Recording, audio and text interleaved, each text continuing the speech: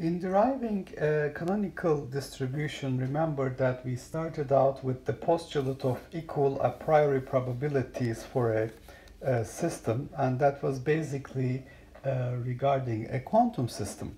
Now we want to state the same principle for a classical system. So the postulate was as follows. You have if an isolated system is in equilibrium,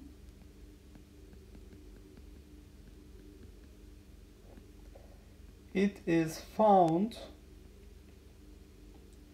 with equal probability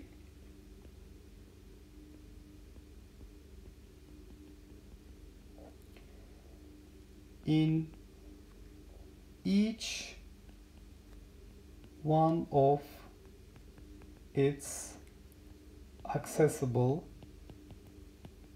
states. And this was our principle. So basically, how we need to change this for a classical system. Instead of saying in each one of its accessible states, we should say in each one of its accessible cells in phase space. So I'm going to replace this in each one of its accessible states with the following statement. In each one of its accessible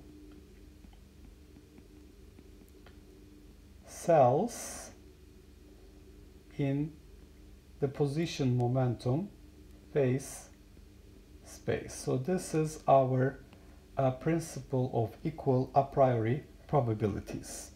And let's see how this applies for a single particle in a one-dimensional box, which is the classical example we considered previously. So I have a single classical particle in a one-dimensional box. The box has a length L, so its position x is going to be between 0 and L. This is the position. It has a corresponding momentum. Momentum is P.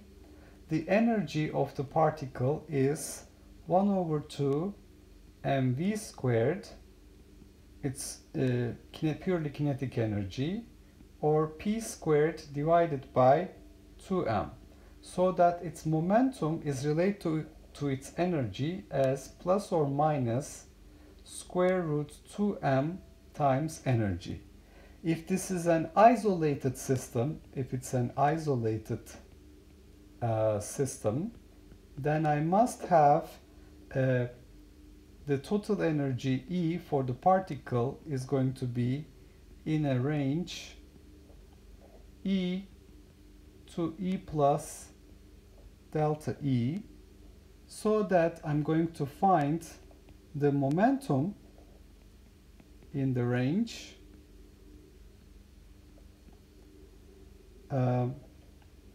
square root 2me plus or minus dp.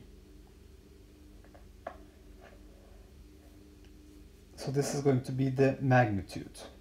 So if I plot the phase space, momentum position phase space here, you can see here I have PQ phase space. In each cell, so if I consider one cell here, I'm going to have an area delta Q times delta P is equal to H0. So at equilibrium, using the postulate of equal a priori probabilities, we're going to have at equilibrium the particle is going to be equally likely to be found in any one of its accessible cells. So I look at the accessible cells here.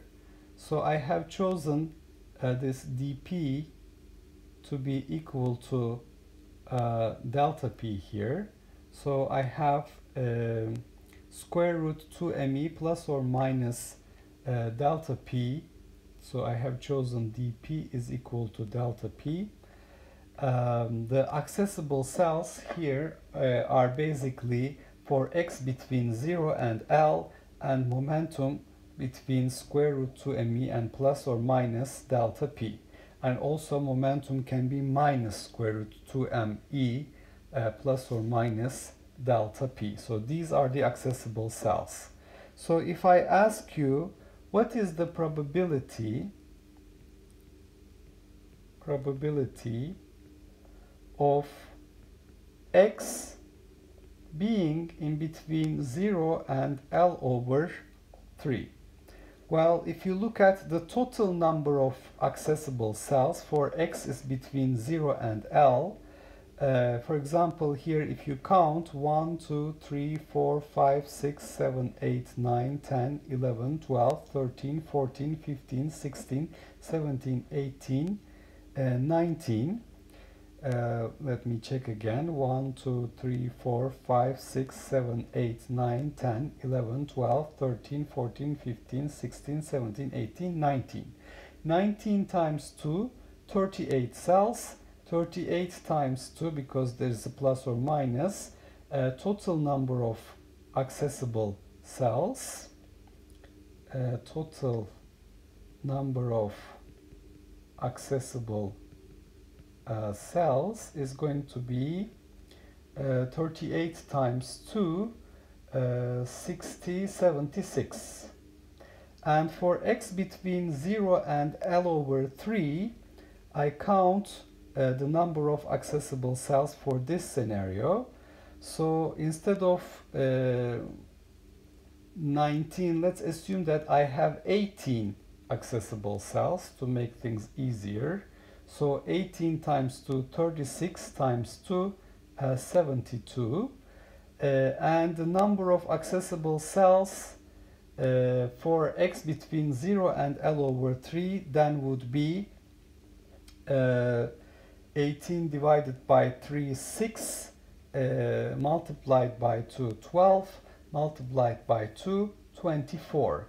So for this scenario, I have number of accessible cells